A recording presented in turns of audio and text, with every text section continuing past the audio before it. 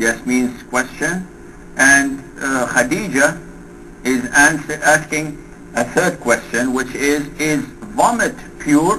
When a person vomits, is it pure?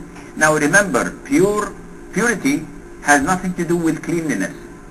Most of the time they are connected and related, but not everything that is pure is clean, and not everything that is clean necessarily to be pure.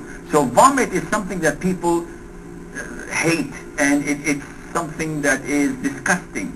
Yet when we come to the issue of, if I have vomit on my sleeve, can I pray or not? This does not deal with cleanliness, it deals with purity. And the answer is, vomit is pure. It's not like urine or feces, because these are impure, these are najis, but vomit is not.